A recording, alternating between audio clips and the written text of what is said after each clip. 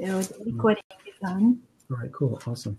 All right, before we get started, we're going to pray and welcome the presence of the Holy Spirit. So, Father God, in the name of Jesus, we just thank you, Lord God, for this vision that Maya has, that vision that Maya has, the vision that you've given Maya, Lord God. We ask, Lord God, this vision, Lord God, be filled with your purpose, Lord God. Now on today, Lord God, allow this vision to be shared with your people, Lord God. And we ask, Lord, that you bless this opportunity, bless this blab, Lord God, and the words that have been spoken, Lord God, may be edifying unto your body, Lord God. In Jesus' name, amen. Amen. Amen. And yes, it is a vision of a project on behalf of kingdom building, but today's blog is also about the vision. Yes. And how visions come about, what makes a vision, and how do we know whether if this vision is really appointed upon us from God, that it really comes from above. One of the incredible things about the United States and having arrived here, that the song of the Amazing Grace has an entirely different feel to it living in this country than it is outside of this country. And just the fact that it is an American sailor sings it, to me, it is actually the vision of the entire coming about this country is founded in the song of the Amazing Grace. It was not founded by kings. This country was not created by a system. This country was created by people who saw a shared and common vision. The simple people who have had enough of the historical structure of Europe coming to America. And even though they did not know it, they didn't compare stories. They believed in the same vision of freedom. And why is that? Why is that so many millions of people, when you mention the word freedom, something happens to them and they think of just exactly that one single thing? We all imagine freedom exactly the same way and makes us feel the same way too. The Amazing Grace song is actually founded on the story of a sailor who was blind and regaining his God-given vision on the day when he believed, the first day he believed, suggesting that he had no experience of God, but he really had no vision for his life either until he discovered God. Regaining his vision gave him purpose and filled him with gratitude for who gave him that vision. The Amazing Grace is perfectly well titled. That title is just monumental significance about what God's vision is for human beings. He has given us his grace. And that in itself, the concept of grace, is a vision for humans where to walk and in what direction. It's an inspiration. The more you study his word, the Bible, the more you recognize how actually God defines grace and why he put grace into our life. The opposite of grace is curse, and the opposite of vision is blindness. And before we go any further, I would like us to pay attention to those two concepts first. Yes, Curtis, you wanted to say something. No, I'm just saying amen and just listening. It's good stuff. Just listening. So. Yes, I would like to start out taking a close look at blindness that is the opposite of vision and sight, and of curse, that is the opposite of blessings and grace. I have made a little note for myself this morning about anything that has occurred to me that defines or embraces the concept of blindness. Number one is sightless. We know about physical blindness, physical sightlessness, but it also refers to things that are not physical nature. Right. The unquestioned faith, we call it blind faith. The unbeliever, just like in the song of Amazing Grace, the unbeliever, we consider them blind. And a form of blindness is to be uninformed. A form of blindness is to be prejudiced or to wing certain projects and actions improvised. You do, it's a blind action. Now, it doesn't mean that it always turns out to be hit. It can be a very well-inspired result, but it's improvised. You set out to perform the action in the blind. We refer to unpreparedness. We refer to inexperience. We refer to being unreasonable. We refer to unevidential as blindness. And the one that stumbles the blind, biblically, has to be more blind than the blind. And the one who uses the blindness of others for gain or advantage by the Bible is defined as spiritually blind. So starting from there, how would we actually, I would like to actually bring in the Bible here, and I think that's going to be for today, for introduction. I would like us to discuss two different quotes from the Bible, and then Curtis, you can help me to put them on screen, if that's possible. Deuteronomy 27, 18 to 19.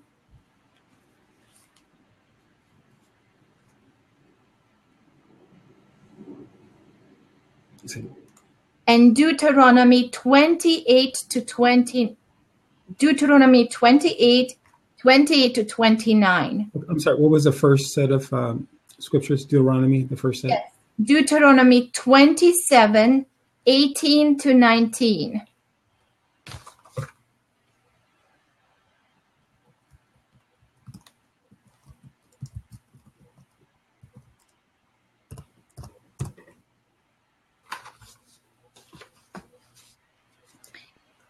So Deuteronomy 27, verse 18 through 19. Yes, those two verses. Okay. Cursed be he that maketh the blind to wander out of the way, and all the people shall say, Amen. Amen. Cursed be he that perverteth the judgment of the stranger, fatherless and widow, and all the people shall say, Amen. Amen. I wanted to mention this verse because I recognize it as the ultimate, one of the two examples in the Bible that I could really honestly define as ultimate spiritual blindness. This is the man who is being cursed because he makes the blind stumble, and he uses the other people's blindness for his advantage. And this is one of the verses, one of the scriptures we're going to discuss today in our conversation. and the other one is going to be Deuteronomy 28 to 29. And that would be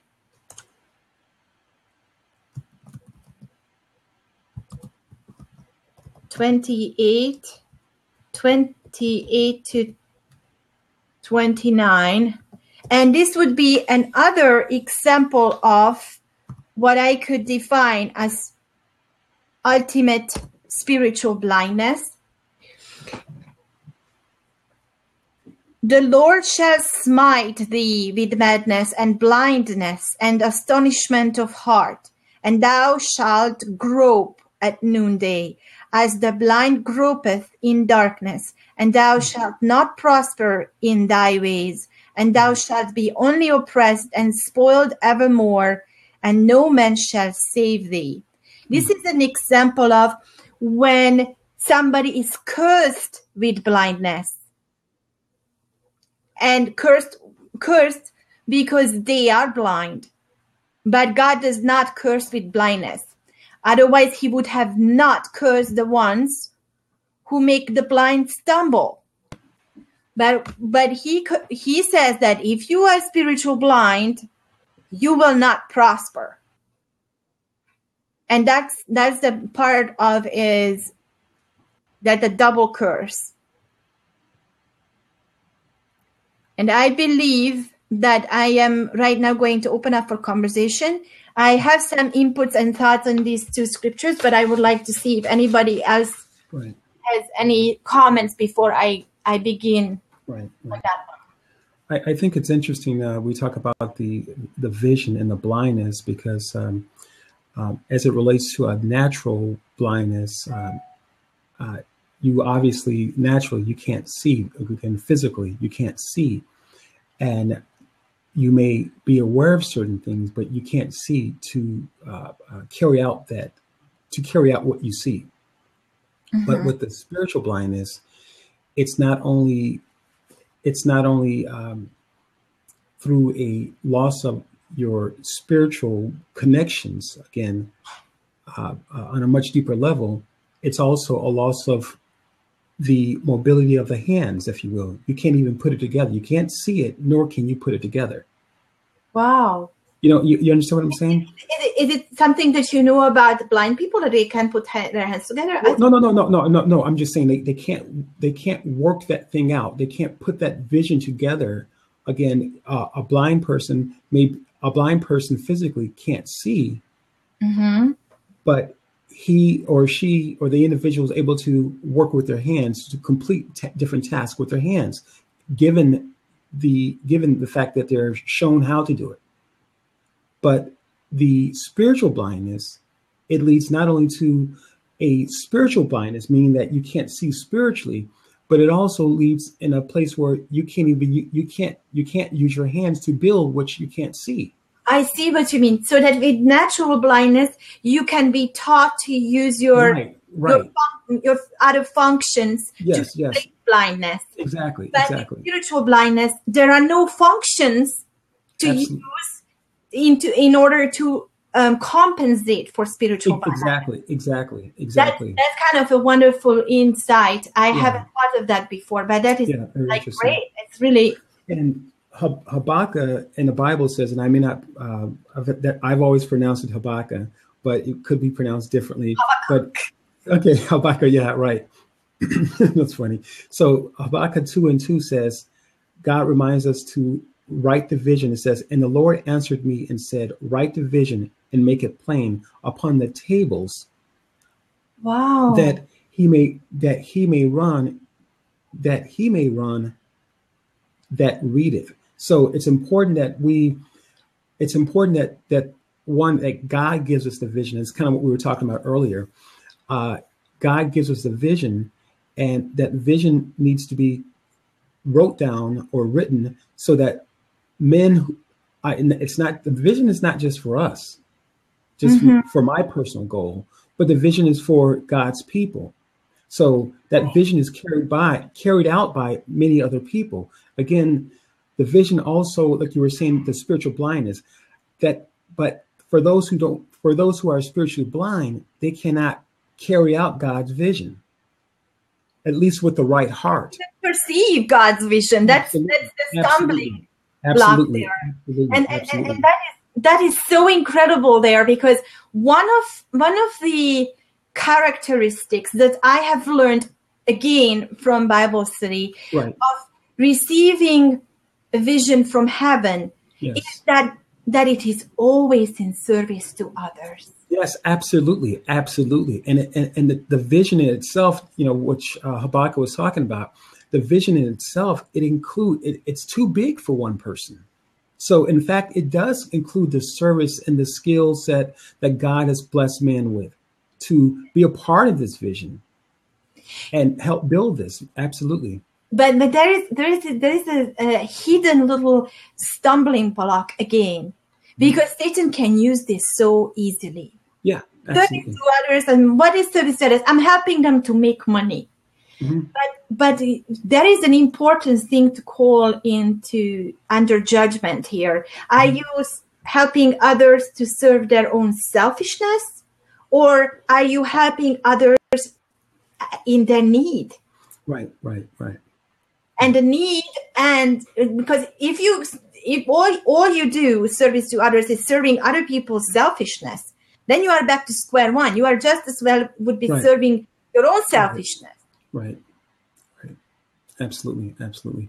And that's very interesting, and that's why it's so important to have the right relationship with God, and that you are in fact hearing from Him, because whether we want to, some people understand it or some people don't, but the fact is that there are forces in the earth. There are different things. Satan doesn't have the same vision as God would have. Oh, absolutely not. He cannot even have a vision. Right. He just ruining what God and Jesus are doing. Right. Absolutely. One of the characteristics of which source is an inspiration coming from? Right. Absolutely. What vision is it feeding into? Absolutely. Is it feeding into the principles of heaven? And then we will learn about what those principles are through the Bible. Right. But it is ultimately always service to others. Or is it going to feed into a source that is only concerned about individual self? Right. Exactly. And that is a major difference. That is a major difference. But I guess even a bigger question is that why would someone want to stop someone from putting together a home or some kind of facility to help other people? Why would there be a obstacle in the way of putting together a facility and helping other people to either get jobs or to help people in different levels, different areas of our lives? Because we're all in situations from time to time, but why would there be opposition? But in fact, there is opposition in this world. You would think that it would be smooth sailing, but someone wants it and another person doesn't want it. Well, there is two things. There are, as far as I come, and I only know it in Hawaiian context, really, that much of the humanitarian things, you can serve people here in so many ways. Right. And some of them are regulated, right, especially regulated in order to protect the people who will receive the service. Right. But also because there are other community surroundings that are concerned, and their needs and their rights needs to be respected as well, as otherwise more people going to end up on the streets. Right. But those regulations are in place for a reason. So right now, I wouldn't be able to answer why somebody would want to start a home build. It's all individually has to be looked at. But the question is that the motivation behind it, what are you protecting? Absolutely. And what is your vision? Absolutely. Well, and that was just my point, Maya, in regards to that. One, God is for, again, we were just reading Habakkuk 2:2, how God instructs Habakkuk to write the vision and make it plain, and that other men could read it and we can move forward. So we're all on the same page. Again, that's awesome. But my point of that, which I just said, is that why would someone want to come against that? a God's vision or helping other people, in which his vision includes everyone to be a part of it, and to you build this, you put the pillars up, and I'll put this, I'll paint the walls, and whatever the case might be. You know, everyone has some kind of task, but there are forces in this earth that would say, no, why would I want to do that? Why help other people? But in the same... That is the ego. And what you are actually really looking for here is what kind of inspiration, what kind of emotion, what kind of ego manifestation did Satan inspire that person for? And that is the form of blindness. It's a very absolutely. It's a very good question to ask, because you can't address a form of blindness until you investigated and named it. Right. Absolutely. Kind of goes back to our conversation earlier. You can find the demon behind it, and you can call it up on its name and demand it to leave. Absolutely. And, you know, and it's so interesting because without a vision, you know, even the Bible says, without a vision, the people perish without a vision. And so it wasn't necessarily talking about a physical sight, which obviously physical sight is wonderful. It's good to have. Absolutely. But more importantly, it was talking about a spiritual blindness without a relationship, which God feeds that relationship, where there's the intimacy, you know, there's back and forth. Anybody who has a relationship with God will ultimately immediately receive a vision. Absolutely. That's one. It's almost like an initiation into a new relationship with God. Yes, absolutely. You receive a vision for your life. You receive a vision for the heavenly kingdom. Absolutely. And you receive a vision for the entire humanity. Absolutely. Of actually regrouping in heaven. Right. And God shares his vision with you right away as soon as you are close to him. Right, absolutely. And the vision remind us, and let us remind those who are listening, those who will listen to the replay, is that the vision will come in a way of an image. The vision will come in a way of for some people come it verbally. Yeah, absolutely. I mean audibly, but absolutely. And it will come, but audibly, even the words themselves, the words that we speak create an image. Yes. So you can't have the word without an image. You can't have the image without a word. So hopefully you have both. What's that?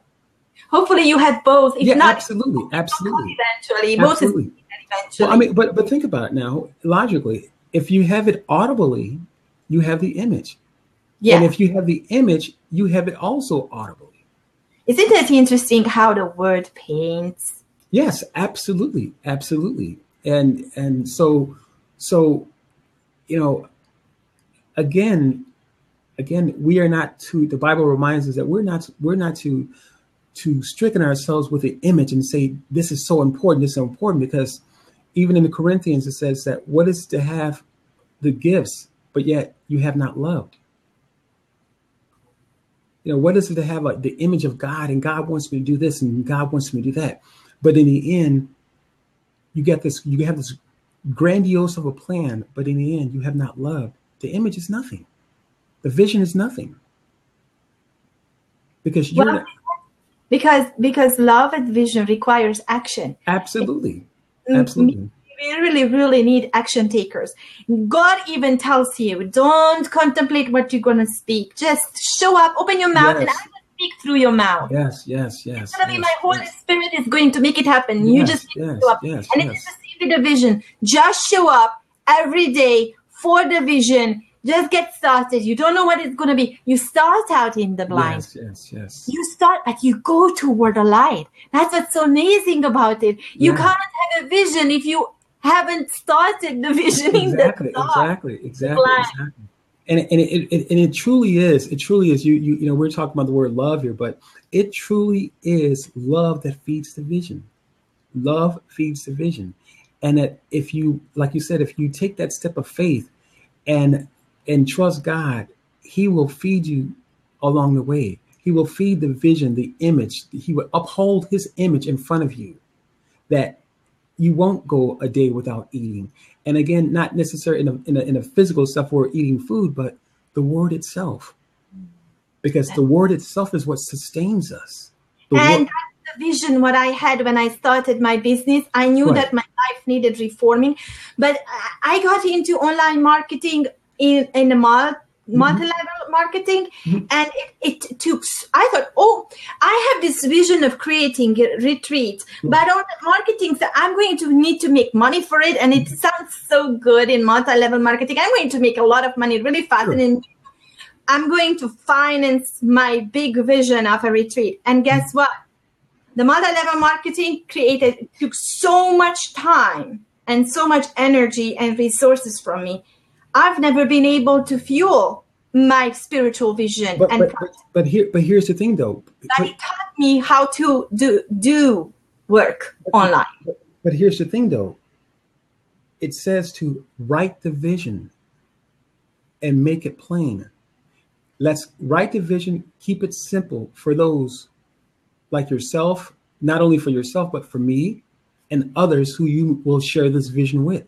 So that those who will read it again. And the Lord answered me and said, write the vision and make it plain. Make it plain upon tables or tablets, that he may run that readeth.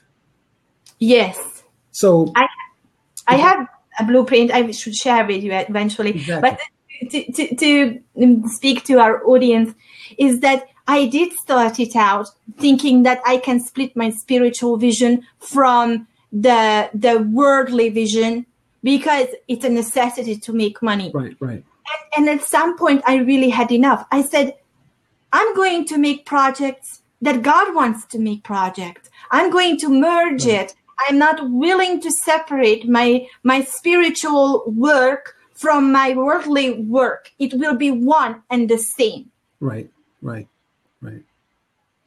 And I'm sticking with that one because it is perfectly doable. It is possible to bring such a vision into realization. Right. Of working for the Lord, because it is not like taking a church and materializing it. It is simply accepting that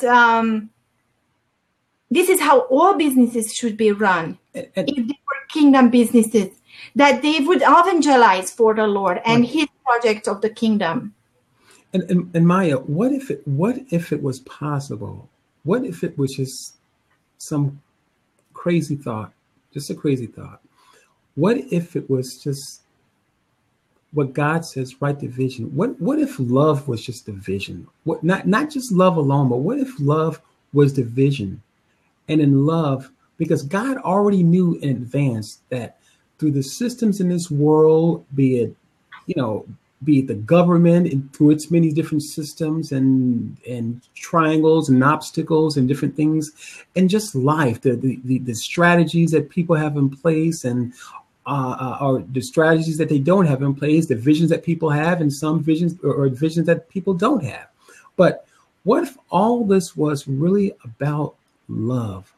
That God knew in the end that life was going to be so much of a pressure for just people, for me, for you, and for all those who are listening now, and for those who will listen to the replay.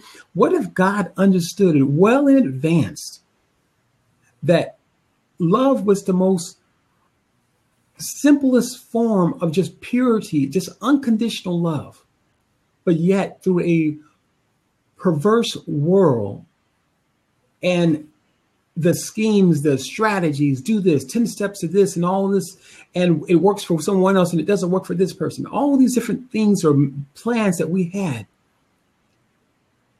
God said in the midst of all this that someone was going to feel rejected. Someone was going to feel left out. People were going to commit suicide. And all these different things they were going to have their own different beliefs. But yet, all of this was about love. The vision was about love. And that through love, guess what? It created the job that we would need to do. It created that gift, if you will. Because in love, we're taking care of each other. So you really are talking about one of the heavenly treasures, one of the evidences of how God manifests Yes. that in this world. And at the same time, you make that reward of the heavenly treasure of love into a vision itself. Right. Now, what we said yesterday so aptly about love is that it reveals everything that is not love. Absolutely. And it's going to purge it, and it's going to bring it to the surface. Yes. And in this world, more than in any other world or universes, because it is a world where there is contrast, it is more than anywhere else possible to purge oneself from anything that is not love. This is where we are turning into pure gems. Amen. And jewels for his crown. It is already happening.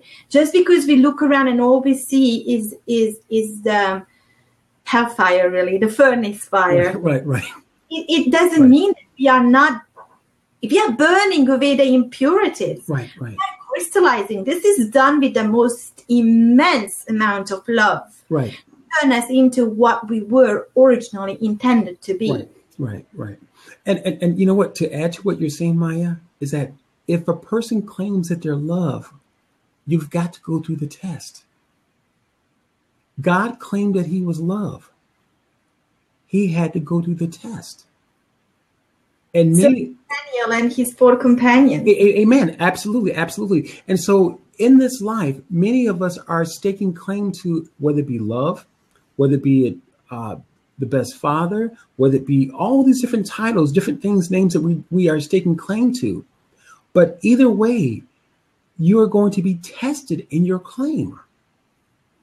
And so to think that Christians aren't going through things, or we're just like, oh, life is so wonderful, that is so far from the truth. The truth of the matter is that we are staking the same claim that Jesus is, that he is love. And we're accepting his love for our lives. And so with that being said, we, in fact, are being tested every single day, even by others who are calling themselves Christians. And I would like to really tie it into the very beginning where we started. Yes. So beautifully, the amazing grace with the spiritual with physical blindness that turns into spiritual vision. Yes. Of building a country of freedom, just soak in that feeling. Right. What if you recognize that the vision is, replace it with the word love? Absolutely. God's love for us was his grace. That was God's vision. Praise the Lord. Amen. God's vision for his people was and it still is love.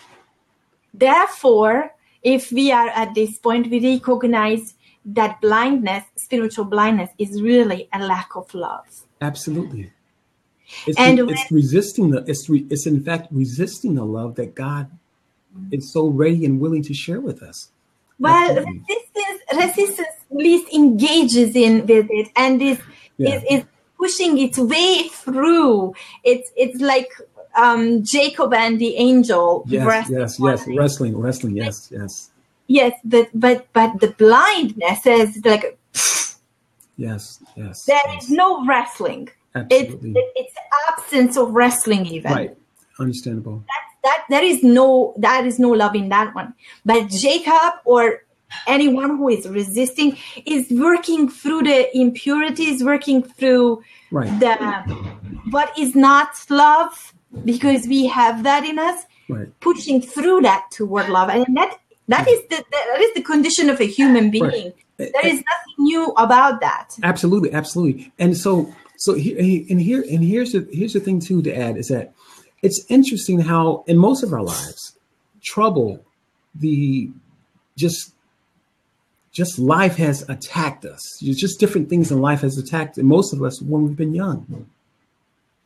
Most of the disturbances or the obstacles that we ran into in life have taken place for most of us, many of us, when we were young. We are born into a world that is going to damage us in different ways. But it doesn't mean that the Bible says that we were born into sin. But here's the thing. but we are not of sin. Exactly, exactly. And we're working our way back to love. And so in working our way back to love, guess what? We have picked up, and these different things have happened to us in life. All to say to us or prove to us to say, why are you doing that? Do you know that this thing that happened to you, that's not love? And we dump all those things on God and say, God didn't love me because these things happened to me. And in fact, amen, praise the Lord. And in fact, God does love us. And it's but we need to go to the cross and nail it there. Yes, absolutely, absolutely. Nail everything that all those impurities or to relate to Yes.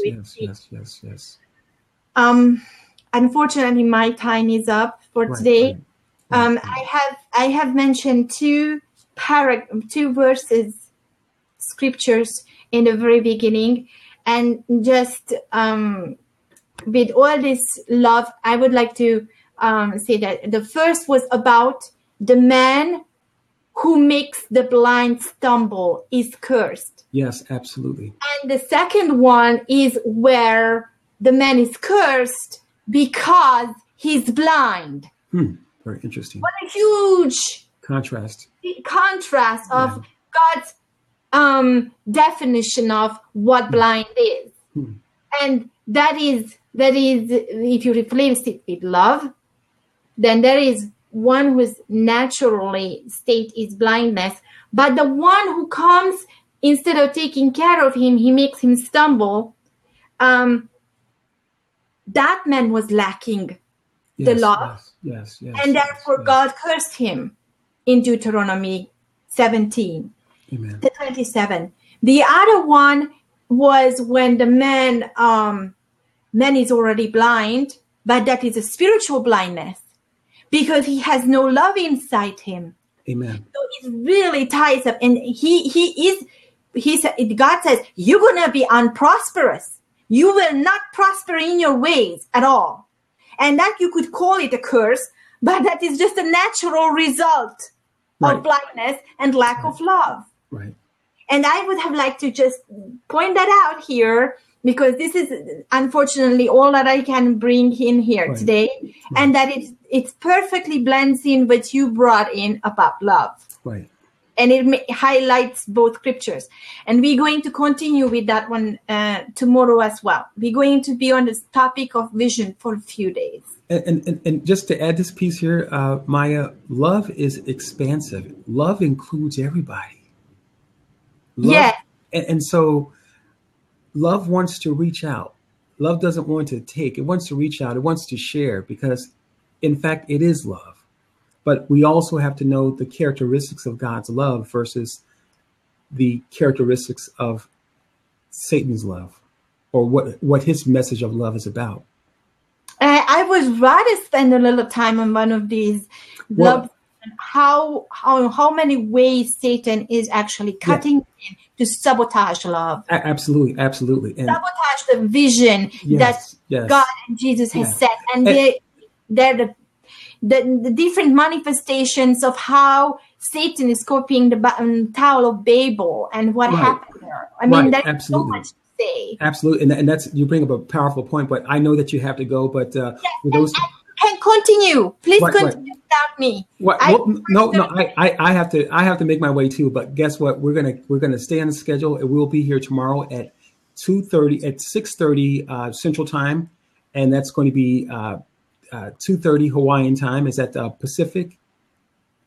It is Hawaii, not the Pacific. Okay. It's more than Pacific. Okay, so that's good. Yeah, in the middle of the Pacific. Okay, so it's Hawaiian time. How about that? Okay. Antediluvian time. Right. So it'll be 6:30 Central Time. We'll be here tomorrow. Continuing on with a part 2. We'll take this part 2 because Maya, in fact, the host of the show, she has to cut it short because of conflicting schedule. But with that being said, we will continue on tomorrow with a part 2. So guys, thanks for tuning in, and we thank you. And remember, God's love is the best love that you will ever have. So stay tuned on tomorrow at 6:30 Central Time. Thank you.